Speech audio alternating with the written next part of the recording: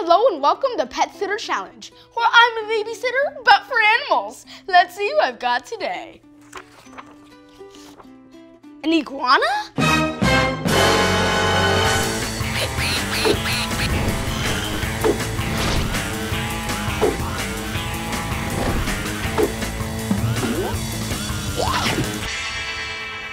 Hi, Jalapeno. How's it going?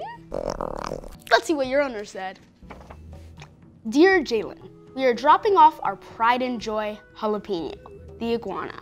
He's been working really hard this week around the house, so we are hoping you can give him the spa day he deserves. A hard-working iguana? Please file his nails, massage his neck, stretch his spikes, give him a bubble bath, and top it all off with a relaxing bed of warm stones. So you're an iguana?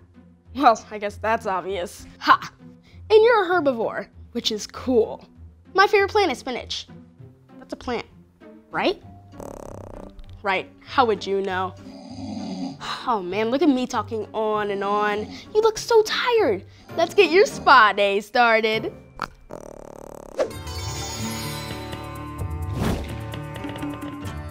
Jalapeno's nails here, while nasty looking, they're not for clawing my face off. They're used for climbing rocks and trees. But don't worry, they can survive falls of 20 feet if they're clumsy. Hey Jalapeno, did you know you have a third eye on top of your head? That helps him spot enemies above him. Quick, how many fingers am I holding up?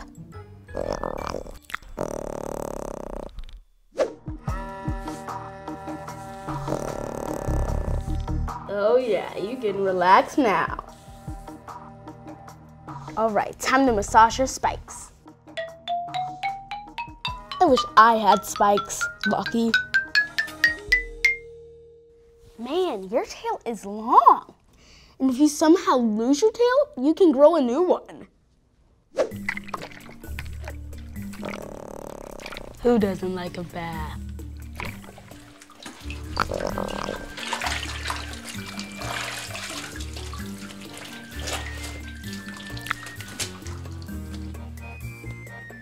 Where are you going? Thanks for watching Pet Sitter Challenge.